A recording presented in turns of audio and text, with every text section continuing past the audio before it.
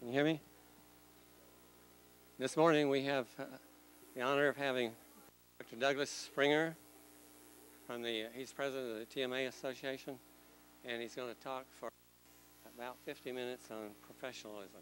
So give a welcome to Dr. Springer.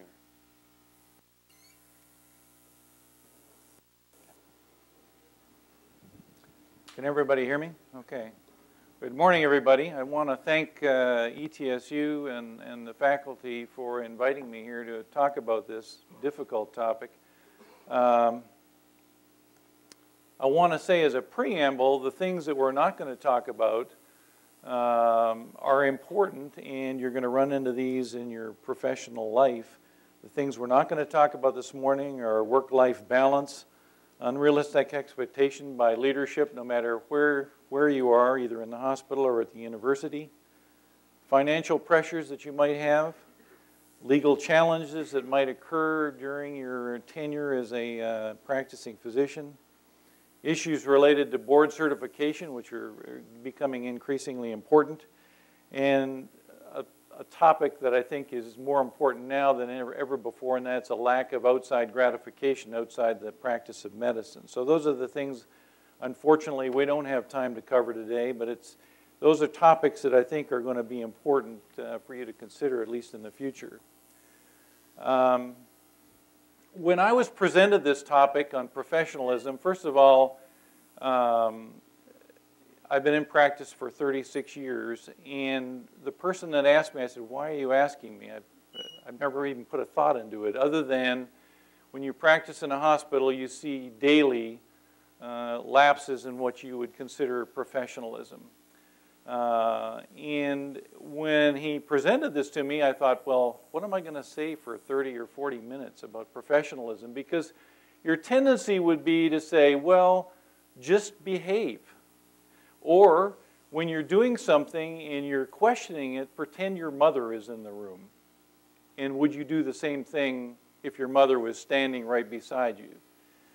But that absorbs 30 seconds, and so we had to dig into it a little deeper. I will say when I started to review this topic that I didn't realize how much universities have done and training centers have done to make this part of their core curriculum. And the ACGME mandated in 1999, out of the 6 core competencies, that professionalism was one of the 6 core competencies. It is, by the way, I think the hardest to define. We have had a terrible time trying to define what it is to be a professional. So the learning objectives today. We want to define some professionalism in terms of behaviors, to explain the role of physicians in advancing professionalism, to understand the history of professionalism. I won't go into a long, arduous history, but there's a short one that I think is important, and it's evolution. Understand what they call the hidden curriculum and define it, and understand what occurs in lapses of professionalism and strategies to respond to these lapses. I have a conflict, and that is I am the president of the Tennessee Medical Association, and I do believe as an organization, as organized medicine, that there is some solution here for the ills of medicine, because organized medicine involves and encompasses the house of medicine for the state of Tennessee. It involves all specialties, rural, urban practices, so it encompasses everybody. And increasingly, you must know this, that the state of Tennessee has come to the state organizations for help in dealing with the state budget of medicine. So medicine and its organized limbs are becoming increasingly important, and it does reflect a bias that I have as far as where the solutions lie. Well, why are we even talking about this? Why are we talking about professionalism? Has professionalism taken a downturn in the last 20 years? And what's influenced this trend, if there is a downward trend? All of our traditional standards produced a brotherhood or sisterhood of professionals, and it's been eroded over the last 15 years by insurance companies, government regulations and penalties, business and healthcare systems, The legal climate hasn't helped. Allied professionals want to do what doctors have been trained to do, and they are putting themselves up as equals. And then, of course, the internet. You know all of that because as soon as you get a patient in the clinic and start talking to them about things, the first thing they've done is looked up absolutely everything that you're going to talk to them about anyway and then want to discuss it.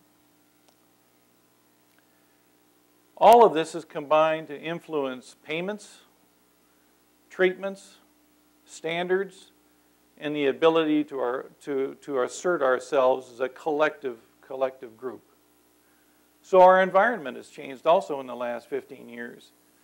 The environment is that PCPs no longer go to hospitals. Hospitalists have taken over the PCP role. There's been a dramatic breakdown in communication. There's been a reduction in collegial behavior, and there's been a breakdown in information transfer. As an aside, I was serving on a committee over at Wellmont, and we had some problems with communication in the evening, usually. It all happens in the evening.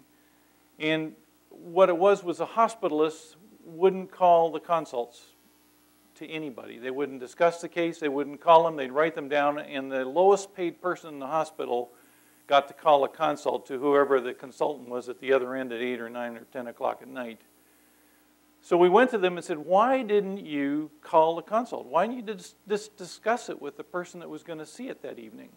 If they're going to come out of their home or whatever, why wouldn't you call them? And you know what the answer I got was from the hospitalist? I didn't want to get yelled at. That's the response. And you can see why we're talking about this now, because it's an important issue. We have the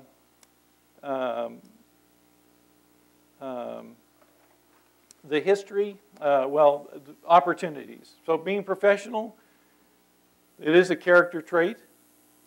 It is a skill and a competency that can be practiced, and it must be managed over your entire career. It's no good to get a lecture on professionalism now, and 5 years from now, let the gradual erosion of time take its toll on your professional behavior. If it isn't managed properly, it can lead to a cynical attitude, it can lead to a loss of empathy, burnout, and what I would describe as ineffective behavior or disruptive behavior. We have a problem area though, and this is going to occur for you of all your professional lives, and that is there is a misbalance or asymmetry of power. And that is you have a duty to use your knowledge wisely, not to take advantage of other doctors and not to take advantage of patients. You have the power of knowledge, and that has to be utilized in an appropriate way. Brief history.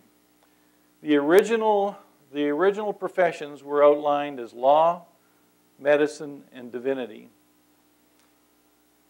In the Middle Ages, who went into the professions?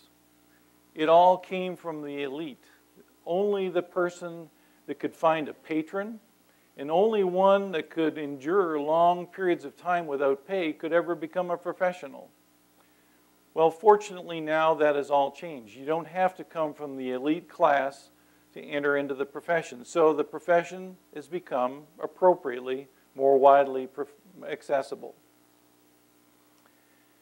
In the past, and in the Middle Ages, an apprenticeship would lead to a craft and a guild. And a guild was formed in order to, a guild really means, it's Old English for payment.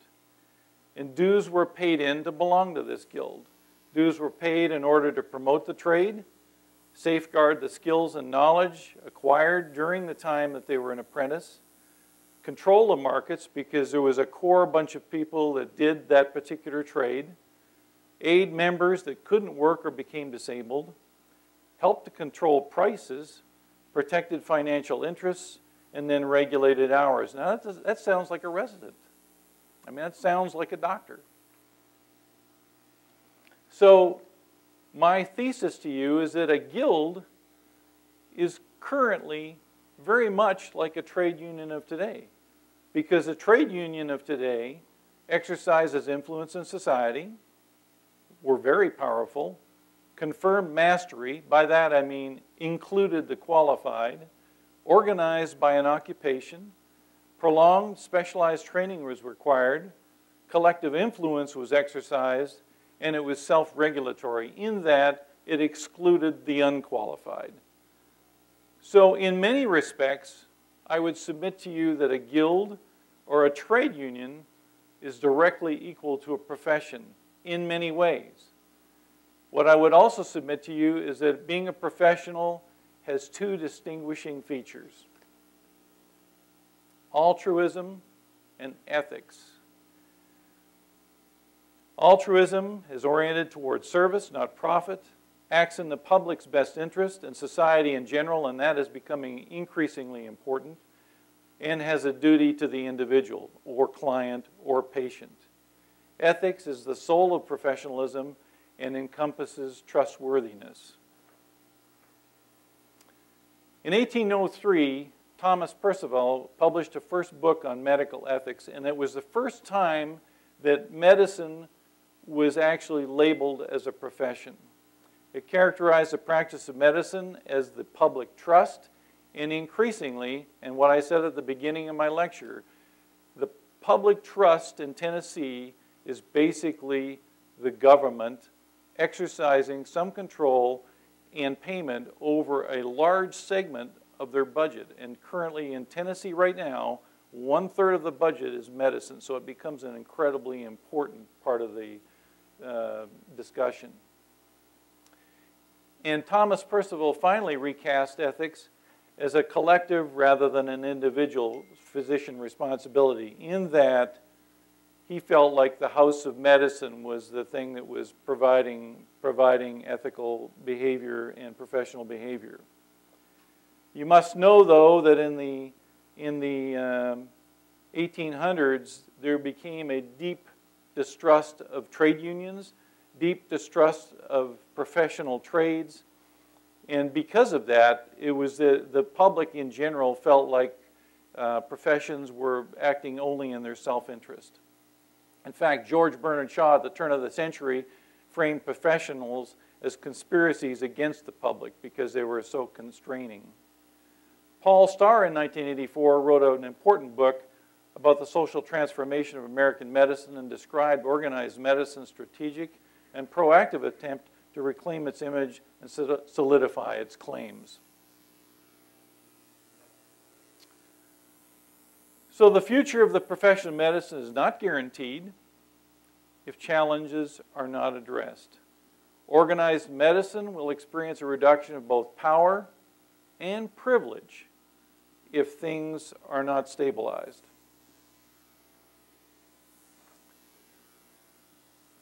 Buried in this, medicine has to be careful with these areas: self-interest and self-deception.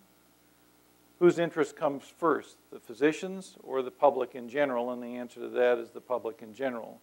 And do not let autonomy, which you do have with this power of knowledge, transcend into any type of arrogance. You must know also that articles began to appear about 10 years ago or 15 years ago discussing advertising, the business of medicine, conflicts of interest, and now newer issues in the last 5 years include duty hours and social media. And rules are being written almost on a monthly basis with regard to the social media phenomenon.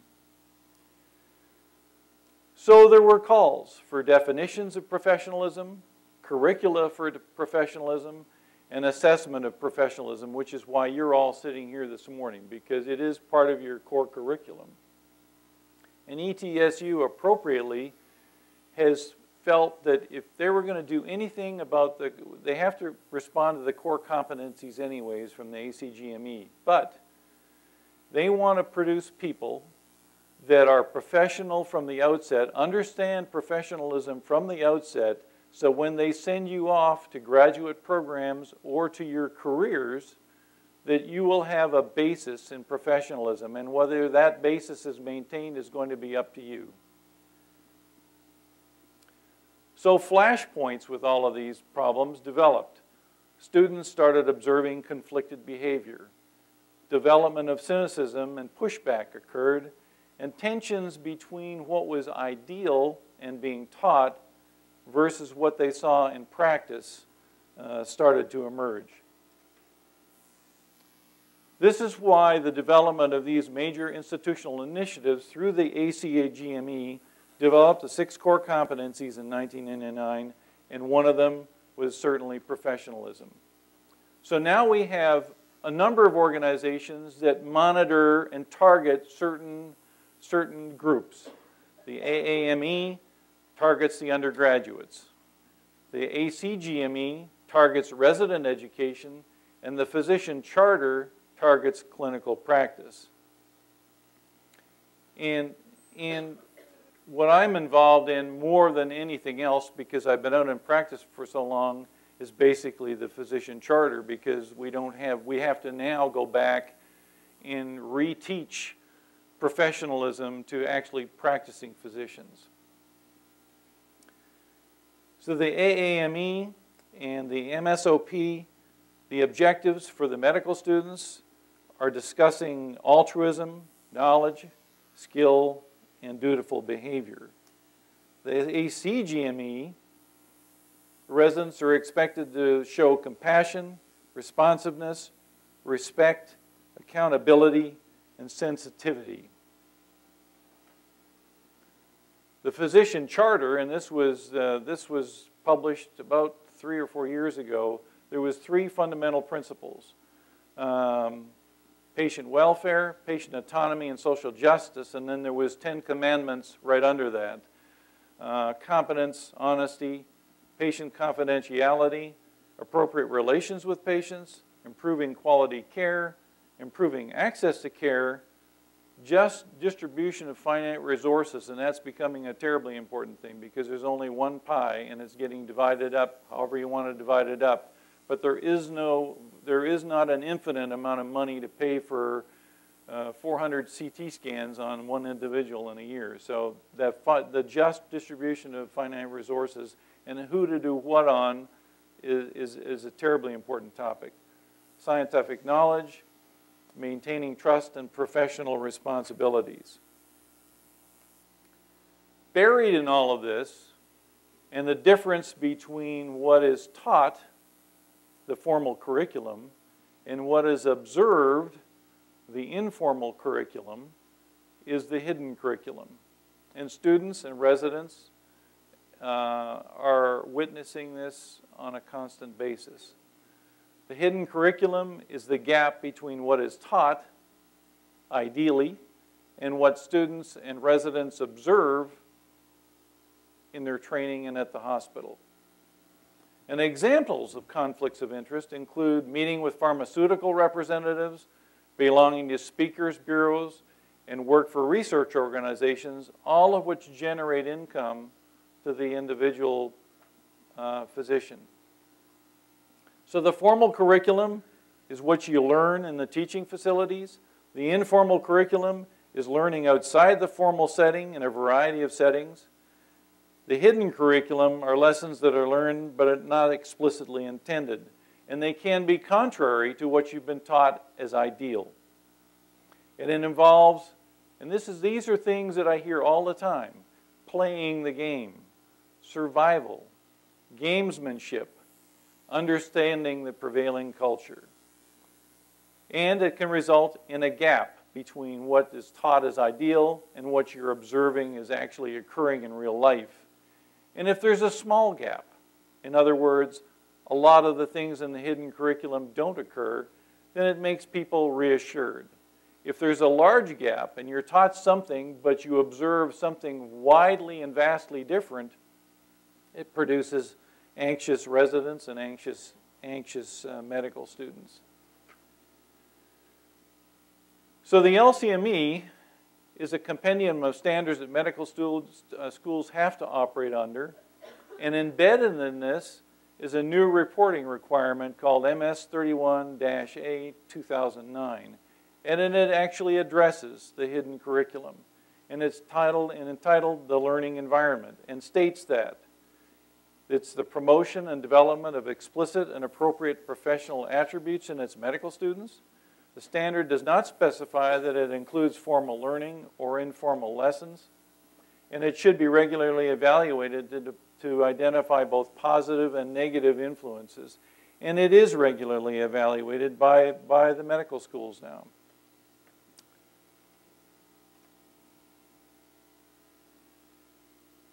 Well, what happens when things go wrong? The contributors to lapses in behavior are the demand for high productivity, and you're going to find this out either during your residency or when you're first starting in practice. If you're employed by somebody, that they're going to expect a certain number of FTEs out of you, I guess. Work-related fatigue, and basically struggles outside work. All of this contributes to lapses. So that we shouldn't be surprised that we have lapses in professionalism at any point in our careers. Rather, what we should do is actually anticipate that lapses will occur and then be prepared to deal with them, both personally or at the committee level. So these lapses of transgression can involve a tier of things, and the bottom is the base, and it gets worse as you get to the top. So the bottom base, the behavior that disrupts healthcare or the learning environment, and includes incivility, disregard for policies, harassment, and intimidation. Just above that, behavior that actually interferes with a patient or public trust in doctors. And this can involve romantic or sexual relationships or conflicts of interest that are so egregious that it would raise the idea that there is a quality issue. And I'll give you an example of that.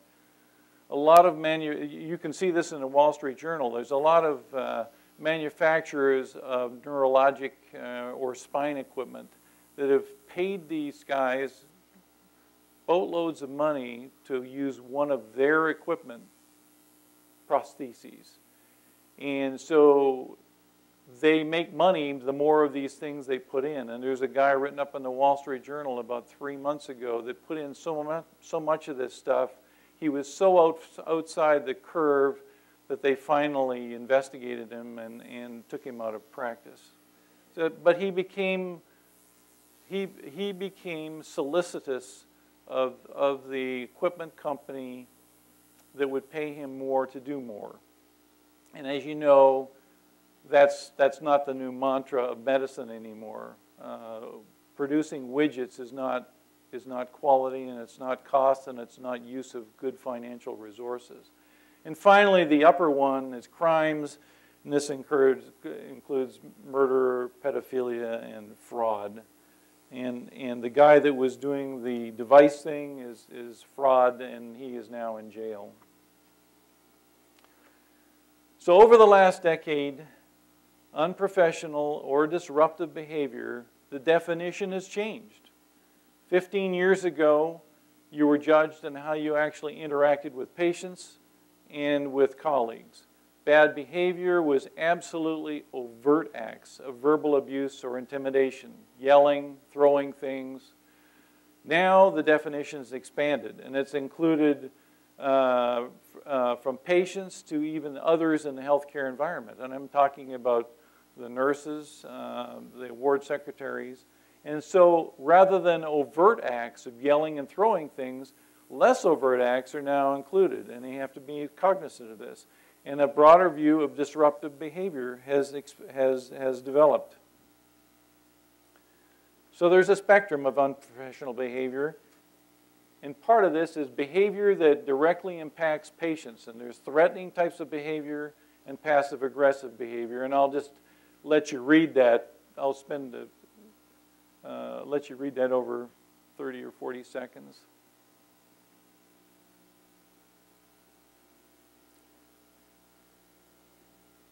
These are things that have been identified, and I think it's now pretty apparent that when dealing with unprofessional behavior, they've now at least tried to categorize these broad categories of things that affect professional behavior. There's also behavior that directly impacts other healthcare professionals, and this is the other less overt type of thing that's developed in the last 10 years. And it indirectly impacts patients and their care. And there's, again, threatening type of behaviors and passive-aggressive behaviors. And I'll give you a few seconds to look at that as well.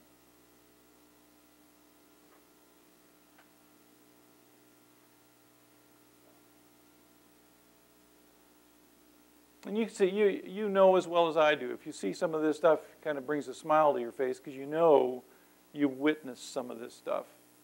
There isn't a person in this room that probably, if they've been in a residency for a year, that hasn't witnessed at least one of these things in the last year. Now that's not to say that every one of these things rises to the level of, that you have to intervene, but certainly it certainly has been well categorized. So how common is this? Who notices what? Well, other doctors don't obviously pay much attention to or less sensitive to lapses in professionalism. In fact, when you report lapses, 50% of doctors notice the same type of lapses as 88% of the nurses. So nurses are probably a little more in tune with disruptive behavior. And there are some areas in the hospital that are more concerning and are more susceptible to lapses in professionalism. And that includes operating rooms and surgeons and surgical nurses, emergency departments, obstetrical units, and pediatric units. So if you had some hot spots in the hospital, you can just bet that those are the hot spots. So the AAME monitors student mistreatment, and it's done as part of a graduation questionnaire. And I didn't know this, but in 2012, 33% of the respondents reported some form of public humiliation, and 15% of the respondents reported sexist remarks.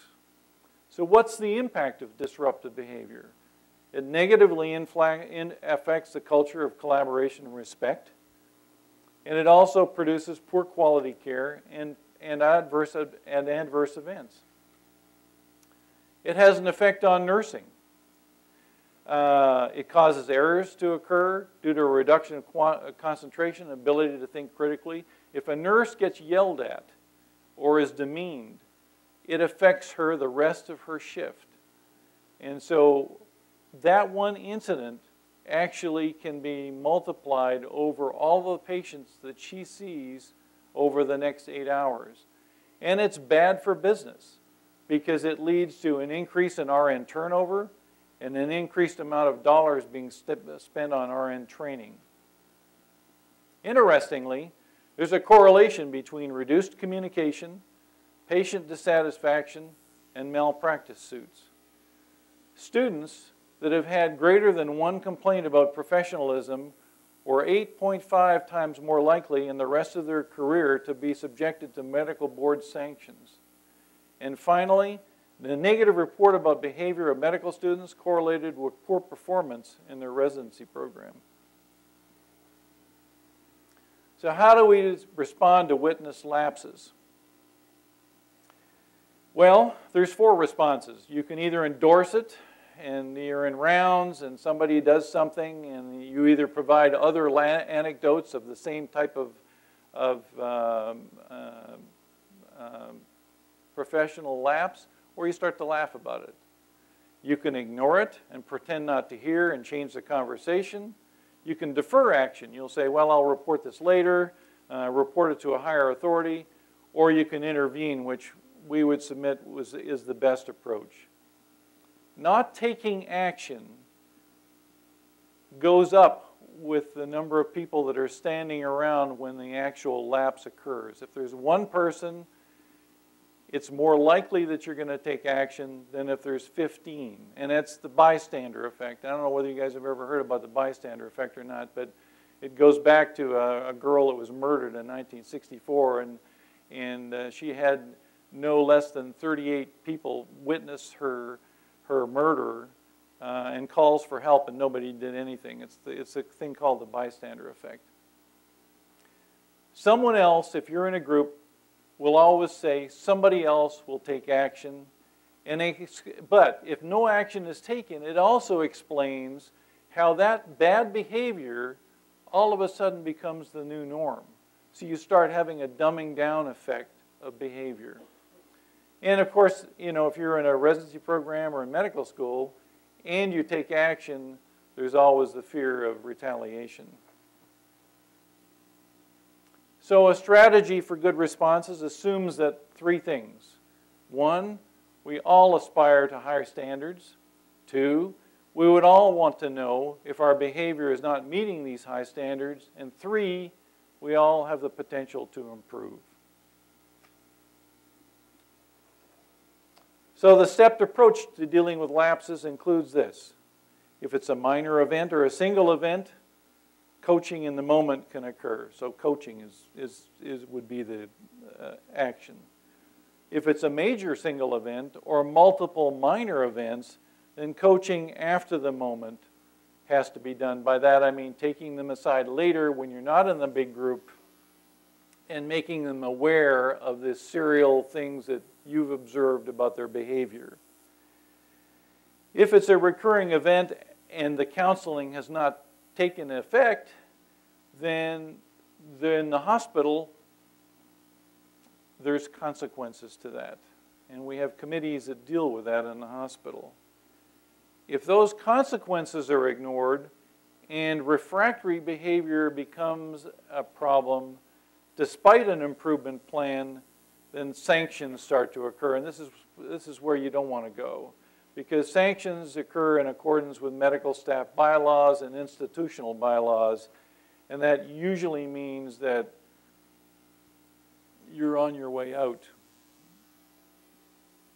So what now? ETSU and universities in general have developed teams and people that are expert in the curriculum of professionalism. And these curriculums emphasize altruism and ethics because those are the two things that distinguish you from a guild or a craft. It makes you a professional. In your residency program and in your medical school, be consistent. And if you do something that is not consistent with professionalism, by that I mean conflict of interest is a good example of that, then explain yourself. If you're a director and you're directing residents or medical students, and you are on a speakers bureau, or you're taking money from a drug company to do a research project, explain it. Make it well known why you think that is important. Medical schools now and residency programs are evaluating the results, and I call this closing the loop. It's okay to say what you need to be doing, but then you need to go back and say, is it what you're doing making a difference, and does it have the desired results that you want? In other words, is that person evaluating your institution in a positive way? And if it's in a negative way, then you have to take some further corrective action. I don't know how many people in this audience have ever seen a show called The Doctor. Has anybody ever seen that? It's about a show that was 25 years ago. William Hurt was in it. Has anybody seen it? Okay, good. Because what this guy was, he was an ENT surgeon that was an absolute arrogant person. He would go making rounds with all of his residents, and he would make it very clear to the people that he was seeing that he would rather cut than care about anything. He would go into the OR and play loud music, and they would dance around and tell stories and generally act foolish. And that was his mantra of work. Until he got throat cancer. And then he went to the head of the ENT department, and she treated him like she didn't even know him. She was icy cold, and he didn't like the treatment. So he went back to a guy that had never danced in the OR, had never made fun of anybody, was a professional but compassionate, and that was the person he chose as the person that would treat his own throat cancer. And that made a transition for this guy. He became a human being. He became a compassionate person, and he retook the oath of professionalism and went back after his throat cancer and became an entirely different type of teacher. And I guess one of the things I think ETSU ought to do is get the movie and make you watch it. It's 2 hours long, it's phenomenal, and it says everything that we've said this morning in one 2-hour movie. So, we're finished. Any questions? A difficult area, hard to approach, haven't dealt with some issues, but this is the core of what professionalism, I think, is about right now. Okay, thank you. Oh. Any examples of life about Intimidation? Yeah, how far is intimidation in real life at a scale of intimidation? We see this on a day-to-day basis. Can you give me just a real-life example about intimidation? Yeah, sure. I can.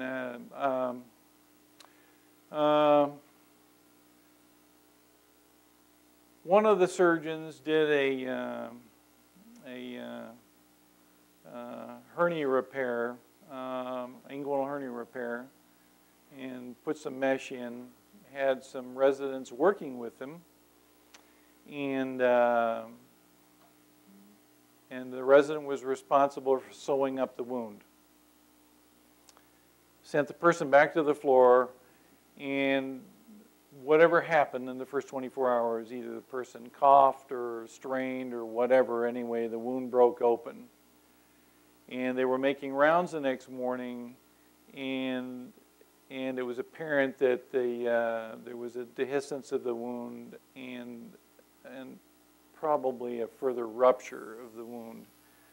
And this guy, in front of the patient and in front of the resident, who was the one who did the job, said, well, if you'd been sewn up properly by him, this wouldn't have occurred. There's a perfect example of intimidation, I think. And I think that for something like that, that needs to be dealt with. And that person has had other, that person would have had, has had and will continue to have other issues because they don't know how to act.